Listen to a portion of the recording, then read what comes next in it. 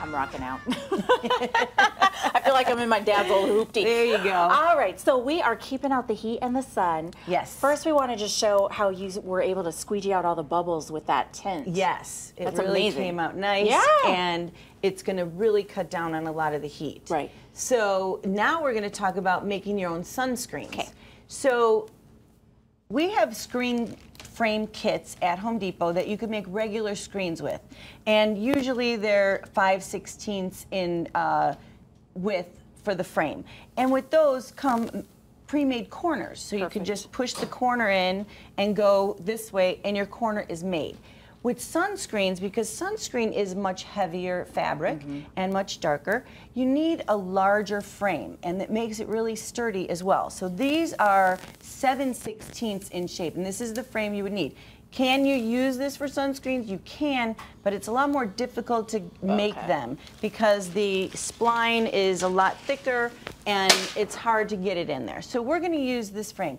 But with this frame, they don't have the pre-made corners. Man. So you're going to use corners like this. So we need to miter the corners on this frame, which is a 45-degree miter. And you can use a hand miter saw, but it really comes out nice if you use your chop saw. Okay. You want to make sure you use protective eyewear. Or step out of the way. And step out of the way. And then you're just going to measure your window and, you know, measure corner to corner. And we're just going to... And just like that, like butter, it makes a perfect miter cut. So you can use the chop saw, but again, you can use the miter saw if you want. Once you get everything together, you're going to put your frame together with the corners, and you just push them in like so.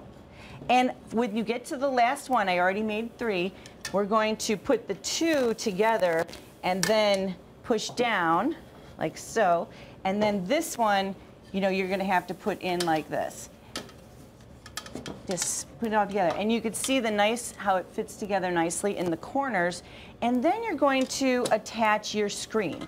Now, since I don't have this on, when you cut your screen, you're going to cut it about 1 inch larger all the way around, and you have a spline tool, and one end is the thinner spline tool, so you're going to use this to make your groove like so. This kind of pushes the screen in to get it started. The other side has a groove, and that's how you're going to push in your spline material, and this is what's going to hold the screen in. So this just pushes it in like so, all the way, and you can see how taut it gets.